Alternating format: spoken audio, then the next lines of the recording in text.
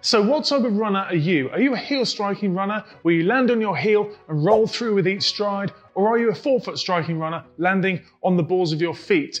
In today's video, I'm going to look at the difference between the two types of running technique and the trade-off that occurs between those two different types of foot strike and relate it to your own injury history. So let's get straight into this. So the important thing to appreciate is that when it comes to running form, we can't just change our form and do away with forces at certain joints and not consider those forces anymore. It's just like any type of physics.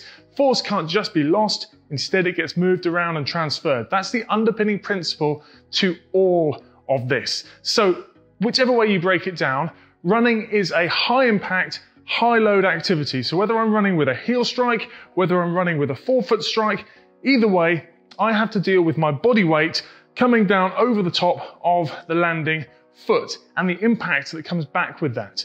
The question is where that impact goes. So if I'm running with a heel strike, which so often also comes with a slight overstride, so landing further in front of myself, then the initial impact that comes back at my body with that initial contact is experienced ankle, knee, hip, up through the kinetic chain.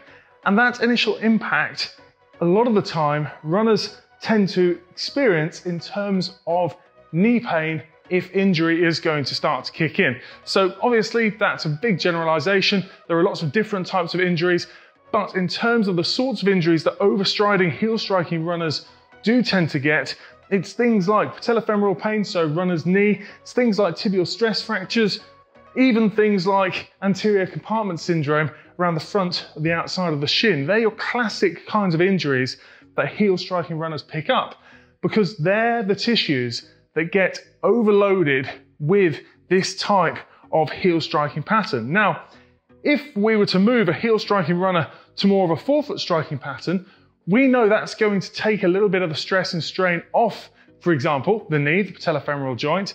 We know that it's going to put the ankle in a different position at initial contact, which means that the initial eccentric load on muscles like tibialis anterior are going to be less, so we're less likely to be dealing with things like anterior compartment syndrome.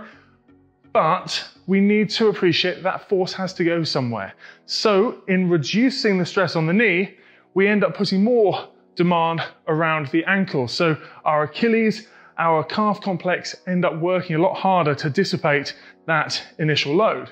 So we know that with those two different types of running style, if one is more stressful for the calf and Achilles complex and the other more stressful around the knee in particular, then we can start to make some sensible decisions based on our individual running injury histories about how we should potentially start to think about maybe changing our running style or not. Yeah, maybe leaving it alone. Maybe it's nothing to do with your running style, your injury history, and it's more to do with errors you've made in your training. But when we're thinking about running style, if I've got someone with knee pain and they're overstriding, then logic would dictate that perhaps bringing them to more of a midfoot to forefoot strike would help reduce the knee, the stress and strain around the knee. Whereas if I've got someone who's exactly the same in as much as the fact they're overstriding and heel striking, and they're dealing with Achilles problems, they're dealing with pain in their Achilles tendon or calf problems, then I probably don't want to take them and throw them up onto the balls of their feet. We need to appreciate the way in which those different types of foot strike put different stress and strain in different areas of the body and start to think about where our own injuries have occurred in the past and if it's appropriate to perhaps make a subtle change to offload the previously injured area, or if making a change might put more stress and strain on that injured area. And that's exactly why making big changes to your running style is never a good idea. Making small changes is by far the safest way to go because it allows your body, within the kind of parameters of what it's used to, just to start to work on making small improvements over time and adapting as you go, rather than suddenly taking the stress and strain from one place and moving it to another where perhaps your body's not ready for that stress and strain to go. In fact, if you want to learn a little bit more about how to improve your running style when it comes to your foot strike, then check out the video that I uploaded to the channel here a few weeks ago which talks about far more detailed approaches to actually starting to just improve your foot strike, make it a little bit more efficient and a little bit better for you when it comes to running light underfoot. So go check that out.